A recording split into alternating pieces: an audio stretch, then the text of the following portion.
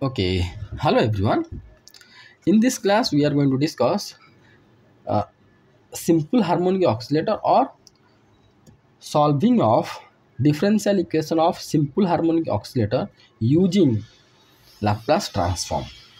Okay, so this is the simple design of a simple harmonic oscillator. That means this is a spring and this is the mass. If I will drag this mass up to a certain distance x equal to x0, and then if I will leave, then it will oscillate about its mean position, this one, about its mean position. Without friction it will oscillate continuously, and this will be oscillate due to its restoring force. Whatever the at the time of dragging, whatever the work done I will be do, that energy will be stored, and due to restoring force it will be oscillate about this mean position. Okay, so here restoring force, we know that minus kx, that means inverse proportional to the displacement, and will be minus kx.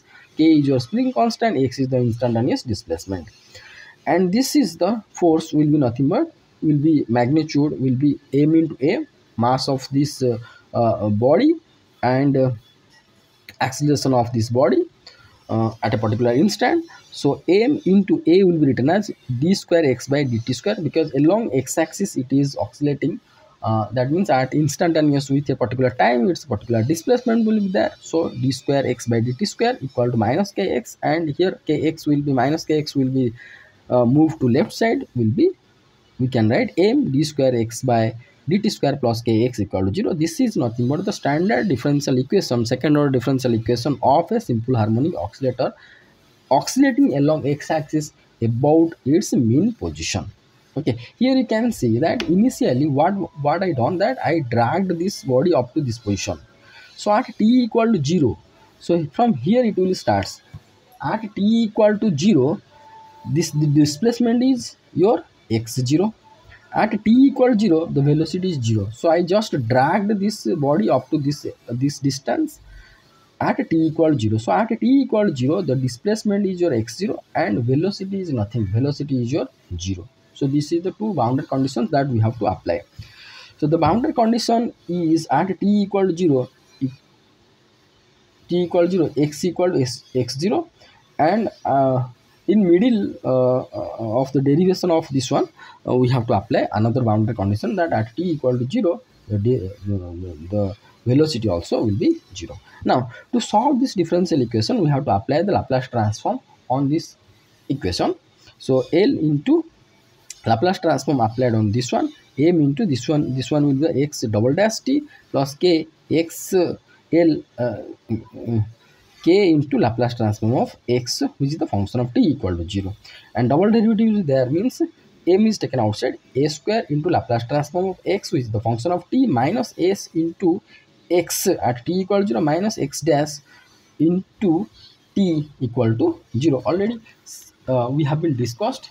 Again I am going to recall you that Laplace transform of a derivative, in general we know that what Laplace transform of nth derivative is your s to the power n fs capital F of s, or this is your Laplace transform of f of t s to the power minus n minus 1 f of 0 s to the power n minus 2 f dash 0, and so on. So if it will be 2, this will be s to the power 2 Laplace transform of f of t, 2 minus 1 s to the power 1 f0. Here 2 minus 2 will be 0, s to the power 0 will be 1 f dash 0. Up to this, up to three terms we can found, and we have been written over here, plus k into Laplace transform of xt equal to 0. Here we have been substitute that, let Laplace transform of xt equal to x bar. So this, and at the meantime we have to use the, we have to apply the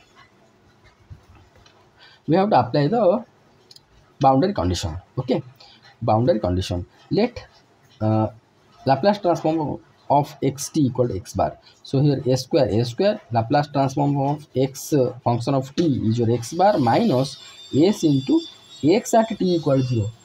How much? x0. X dash, here x dash means dx by dt, that means velocity along x-axis, with respect to t. So at t equal 0, when I drag this one up to some extent of distance at x0, it is at rest. That means velocity is 0. That means x dash equal to 0 or dx by dt is your 0. This is your velocity. Okay, this is your velocity. This is your velocity. This is another boundary condition. You can say this is the another boundary condition here. Boundary condition. Okay, another boundary condition. Okay, now now so here this will be 0 and this value will be 0 plus k into x bar equal to 0. So here m will be divided with each term. It will be a square k x bar k by m x bar minus here m is divided with this and this. So divided with this means m cancel. So s x0 equal to 0. Okay, so x bar will be equal to how much? S square plus k by m considered as omega 0 square equal to this term taken this side s x0 by put k by m equal to omega 0 square, which is nothing but your natural frequency. That implies x bar will be equal to s x0 by s square plus omega 0 square. Let this is your equation number 2. Now we are going to apply the inverse Laplace transform on equation number 2. What we are going to get? Inverse Laplace transform on the left side, inverse Laplace transform on right side. Inverse Laplace transform of x bar is your x, and inverse Laplace transform of on the right hand side. Right hand side here x0 is a constant taken outside. Inverse Laplace transform of s by a square plus omega 0 square. This value is nothing but your cos omega 0 t. This will be the solution of a simple harmonic oscillator. There is no damping, means there is no resistance we are going to consider for simple harmonic oscillator.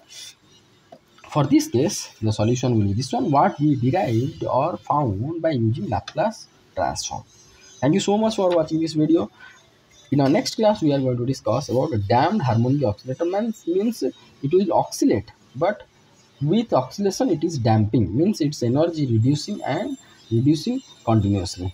Okay, next class we are going to discuss this one. Okay, thank you so much for watching this video. Thank you.